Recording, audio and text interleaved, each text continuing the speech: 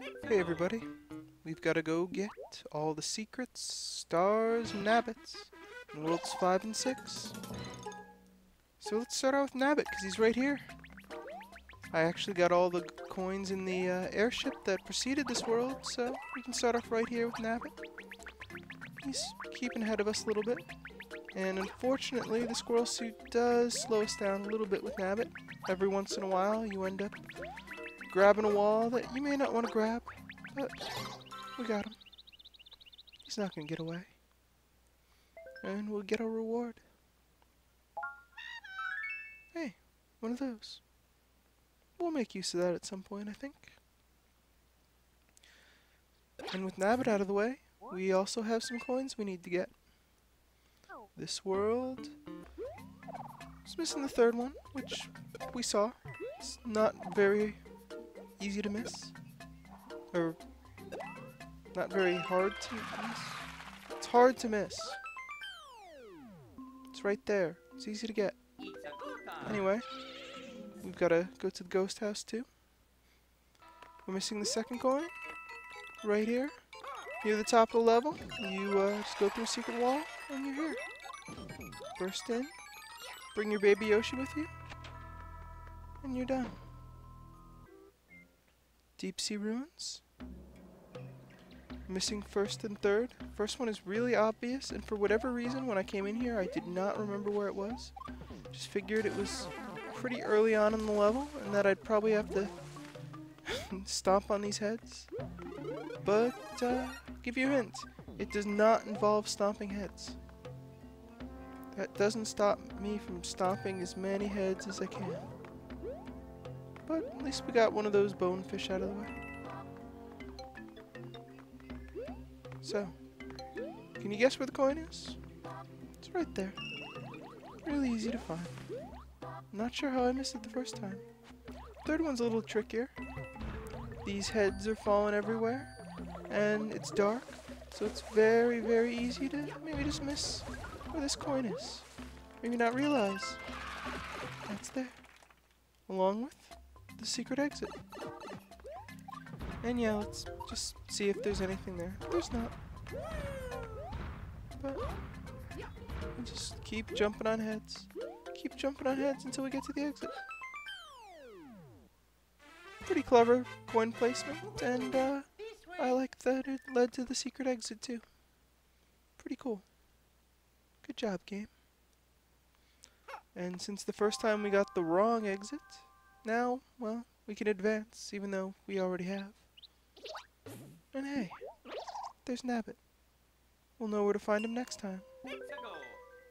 Missed the first coin in the painted jungle as well as the regular exit, so let's go grab it.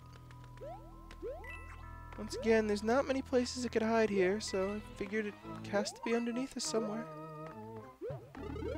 So let's check all the pipes.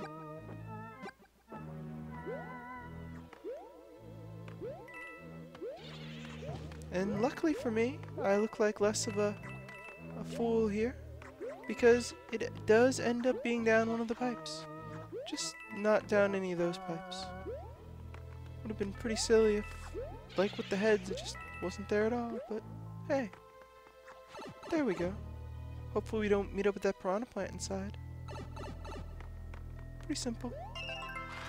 You get it, we get some coins. Don't know why I thought some of those pipes might have something in them. And we've got to get the regular exit. Regular exit, well, show off the little bit of the level we missed, and there it is. It's right after the secret exit. Simple. The evil Bowser's still there. It's all cool. He's not intimidating us. We're still gonna save that princess. Well, we already saved that princess, but in theory, if we were still at this part of the game, we'd save the hell out of that princess. But now we've just gotta get those coins so we can get to Superstar Road. But that was all the coins we needed in sorry, Soda Jungle. And now we can head to the rock candy mines. This one's a little bit trickier without Yoshi. You're supposed to have Yoshi at this point, but unfortunately we lost him. But we do have a squirrel suit, so we've got a chance. Just gotta... No, just missed it. Just gotta jump across. Do a good little wall jump, and we'll get it. There we go. We got the timing down. We're good.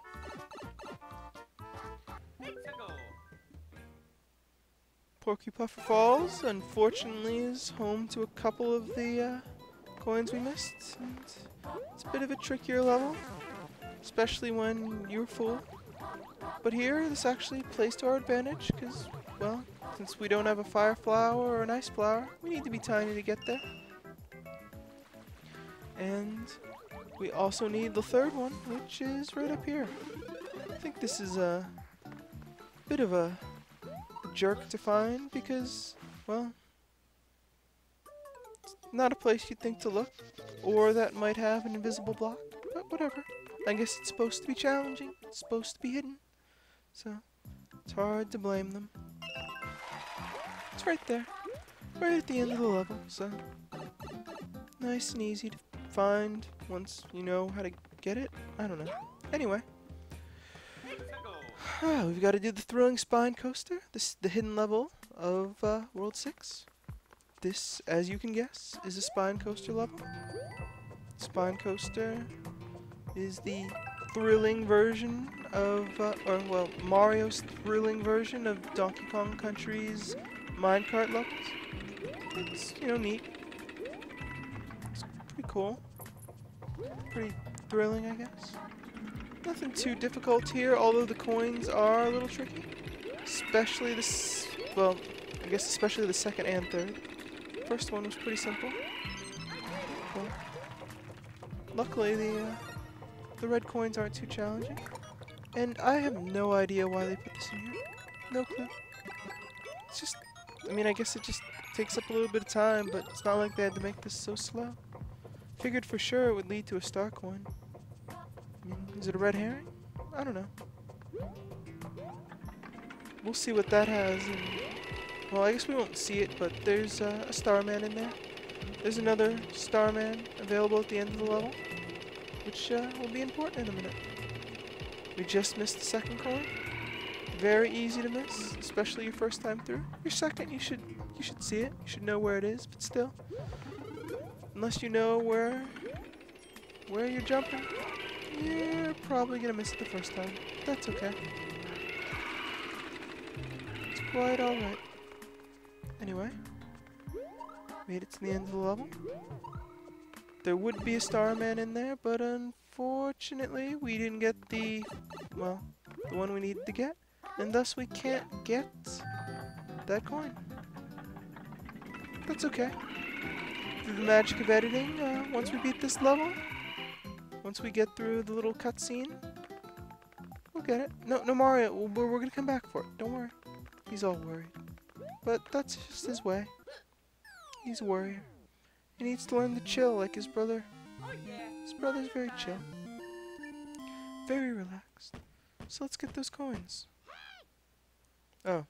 Okay, let's get a power-up and then we'll get those coins. Okay. Great. Great. No, we don't have to say anything to Bowser. It's actually very important to get that because something you'll see later. Second coin. Third coin relies on Starman, as you could guess from the end. You need to hold on to this one till the end though, because, well, we've seen the mechanic before. You have a Starman, you get to a question mark block, get another Starman. I barely made it in time. And we can just run and grab it. There's pretty much no way to get this unless you have the Starman because, well, you'll die even if you can take 2 hits on those. So, we got it. And we can head to Waddlewing's Nest. Had a bit of trouble with it the first time since this coin is a little tricky and the first one's well hidden. Yes, spoiler, this is not actually the first coin. Even though I'm not too far into the level, I just grabbed the third one. That's okay. First one's over here. We're just gonna get it last, but we're not gonna let anyone know. Oh, one of these. This would be a pain in the ass if this were Yoshi's Island, where I remember there being some hidden secrets like this, but we can wall jump up, so I'm not sure what the point is, but whatever. Easy star coins are fine. And hey, it's Nabbit. Just go get him. Yep, we're ready. Come on. Okay. Once again, we have the squirrel suit. It's actually just a coincidence. I didn't purposely grab a squirrel suit just for Nabbit this time. So, we'll get him. We'll get him. Actually, we're doing pretty well. We're right on top of him. Oh. Nabbit? It's okay. Calm down. Just calm down, buddy. Calm. Okay. We got him. Yeah, we did. We don't actually really need this because we're full up on items, but that's okay. That's cool. Ooh. I hope Nabbit's okay. But, you know, we can toss a Starman or something, I guess. Yep, we'll just get rid of that. I don't know if I've shown off that mechanic yet, so let's just call that a demo. And somehow we missed all the coins here. They're actually, you know, a little bit tough to find and or get, so it's understandable. This one's hidden very well.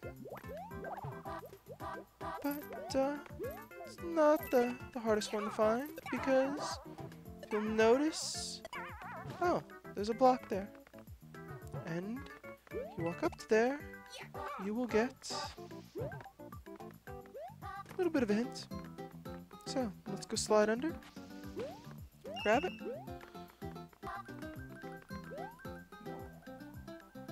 Let's go grab the... Oh.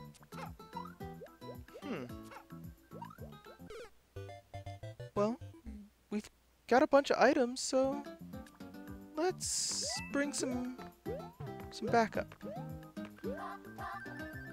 I end up doing this in a way where I wouldn't need the special squirrel suit, but whatever. It's fun to use. And we still need that second coin, though.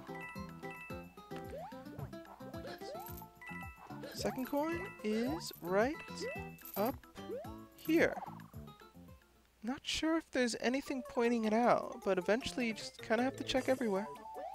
It's okay. Like I said, not a bad thing that they're well hidden. It's kind of an odd little area, but that's fine. Got a theoretical extra life, and we're done with that level. So we can head out to the tower. Third coin, very well hidden. Not sure how they expect you to find this. I mean, I guess you might come up here, but... well, who knows? Maybe it is very easy to find. Maybe everyone else does go up there, notices all the blocks, and finds it. It took me a while, though. It's okay, though. It's okay. We're almost there. We've got a couple more coins to get in this video, and we'll be good.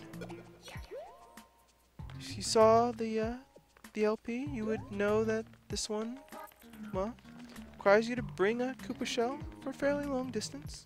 And in theory, you want to come out here first to clear out the area.